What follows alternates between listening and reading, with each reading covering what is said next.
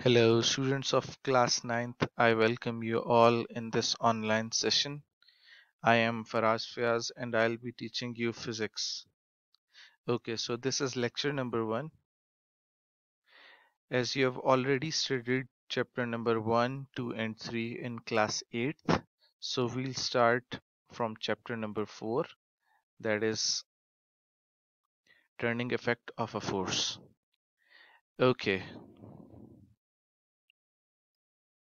the major concepts which we'll learn in this chapter are forces on bodies, addition of forces, resolution of forces, moment of a force, principle of moments, center of mass, couple, equilibrium, and stability. These will be the major concerns or the areas which we are going to cover. In this unit, we'll learn many interesting concepts such as torque, equilibrium, and their applications in daily life. So students, to start up, I'll give you an example which shows the turning effect of a force.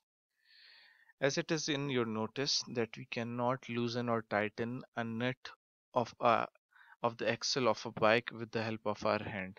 So we have to use a mechanical device which is known as a spanner. So normally we use a spanner for loosening or tightening the nut. A spanner increases the turning effect of the force. Look at the picture on the previous page. I'll show you. There is a joker who's trying to balance himself on the wooden plank, which is placed over a cylindrical pipe. Can we do the same? Yes, we can. When we learn how to balance ourselves on the thin wooden plank. This is going to be very interesting because we'll discuss this in the topic equilibrium. A baby gradually learns to stand up by balancing herself. You know that जब बच्चा छोटा होता है वो अपने आप को balance करना स्टार्ट करता है. First of all he starts to crawl. वो क्रॉलिंग में अपने आप को बैलेंस करता है. Then he literally starts walking and he knows how to balance himself or herself. Okay, in the picture given, figure number 4.2, you can see children carrying pitchers on their heads.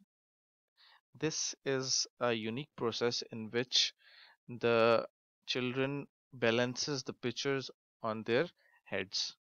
With a little effort, we can learn to balance a stick vertically up on our fingertip. Balanced objects are said to be in equilibrium. Okay. Okay, students, you have already studied the first 3 topics of this chapter, that is like and unlike, parallel forces, the addition of forces, and the resolution of forces. So I'll move directly to the topic number 4.4, that is torque or moment of a force. Okay, what is torque? The first question which comes in our mind is torque. So what is torque? Torque is usually defined as the turning effect of a force और moment of the force. ठीक है, force तो हम लगाते हैं bodies के ऊपर. हम ये ऑलरेडी पढ़ चुके हैं 3 चैप्टर के अंदर कि फोर्स क्या करती है, प्रोड्यूस करती है मोशन, या स्टॉप कर सकती है किसी ऑब्जेक्ट को, या उसकी डायरेक्शन को चेंज कर सकती है. But here the turning effect of a force is known as torque. जब फोर्स किसी ऑब्जेक्ट को टर्न कर दे किसी और डायरेक्शन में, तो उसको हम क्या कहते हैं, torque. Okay, for example, when we open और close our door, we are producing torque in it. When we open the null or tap of water, we are producing torque in it. When we ride a bicycle, its wheels start to rotate and we are applying torque on it. Okay, so let's see the figure 4.9. Here, push or pull turn the door about its hinge or the axis of rotation. You can see the place where the door is fixed. This line is known as hinge or fixed point, or it is also known as the axis of rotation. The door is opened or closed due to the turning effect of the force acting on it. Okay, it is easy to open and close the door by pulling or pushing it at its handle. You can see the handle there. You can easily close or open the door by pulling or pushing it at its handle by applying force on its handle. or by applying torque on it. Okay, the second topic which comes is the rigid body. So students, what is a rigid body? Any object uh, which has particles which are closely packed, and the distance between all the pairs of the particles of the body do not change by applying force, then it is called a rigid body. For example, a stone, for example, a duster or a marker. These all are examples of a rigid body. A rigid body is the one that is not deformed by force or forces acting on it. Okay, when we apply force on a rigid body, it doesn't change its shape or it is not deformed, then the body is called a rigid body. Okay, next is axis of rotation. Consider a rigid body rotating about a line. Okay, the particles of a body move in circles with their centers all lying on this line. This is called the axis of rotation.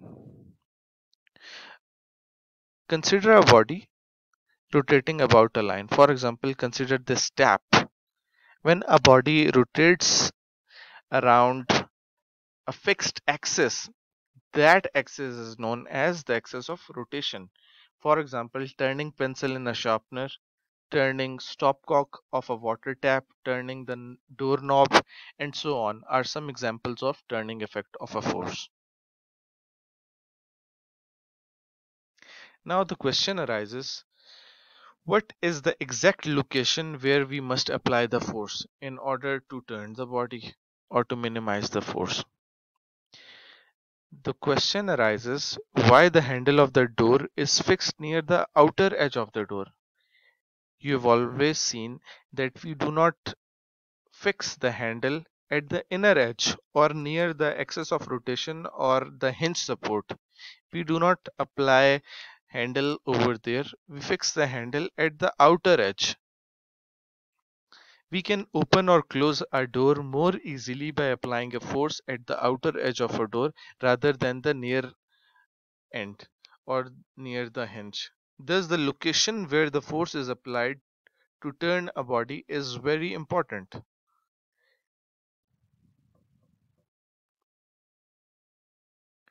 Let us study the factors on which torque or moment of a force depends.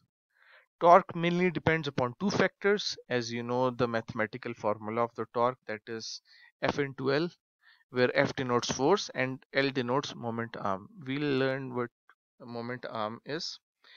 So basically the perpendicular distance between the axis of rotation, यानी कि जो fixed point है हमारे यहाँ जो hinge है, जैसे दरवाजे का कोना था जहाँ पे हम in Urdu we call it कब्जा, जहाँ पे कब्जा हम लगाते हैं और उसको हम axis of rotation भी कहते हैं, hinge point भी कहते हैं, fixed point भी कहते हैं. Okay, so the perpendicular distance between the axis of rotation and the line of action of the force is called moment arm of the force. You can understand it when you look at the diagram here. So this is the axis point or the fixed end. The perpendicular distance, this is the fixed point, you can understand. Okay, the perpendicular distance from the fixed point to the point where you are applying force, that distance is known as moment arm. Okay, it is because the turning effect of the force is different in the two cases. The diagram you can see in the upper diagram, we have greater momentum. On the other hand, we have a spanner having less or short length, so the moment arm will be lesser as well. So here it writes, it is easy to tighten a nut using a spanner of longer arm than a spanner of short arm.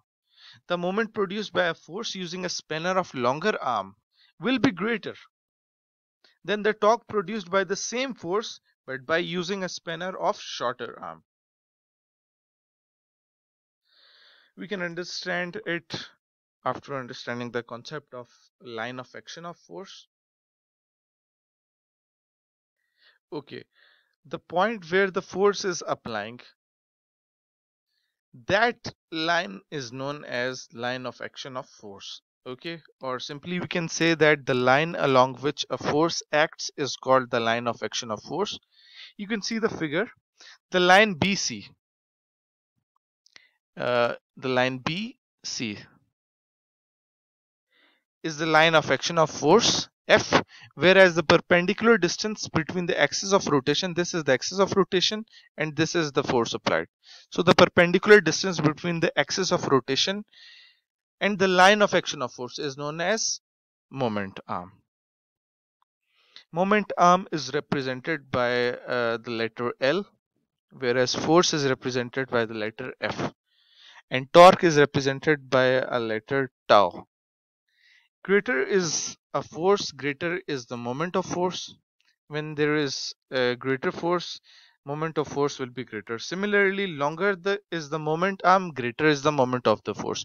Because torque is the product of force and momentum, if any one of these two subscripts is greater, the greater will be torque. Mathematically, we can write it as torque is equal to F into L. There you can see it. And the SI unit of torque is Newton meter. A torque of 1 Newton is caused by a force of 1 Newton acting perpendicular to the moment arm of 1 meter long. Okay, there is a simple example in which a mechanic tightens the nut of a bicycle using a 15 centimeter long spanner by exerting a force of 200 Newton. Find the torque that has tightened it. Okay, again, we'll write the data. Force is equal to 200 Newton and the moment arm is 15 centimeter. Okay, we'll convert the centimeter into meters. Dividing by 100, it will be 0.5 meters. By applying the formula of torque, torque is equal to F into L. In place of force, you can write 200, and in place of L, you can write 0.5 meters. So the answer is 30 Newton meter. Thus, a torque of 30 Newton meter is used to tighten the nut. You can solve the mini exercise given at the right hand side. And now the last step, that is homework. You have to write the definitions and derivations of the following topics in your NEET copies. Remember, if you don't do NEET work, you have to do it again. We'll check it after the school opens. So, first is force on bodies, addition of forces, resolution of forces, and moment of a force.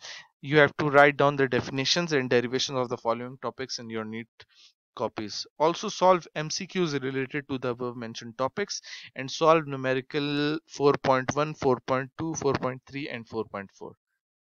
This is your homework. Okay, thank you students.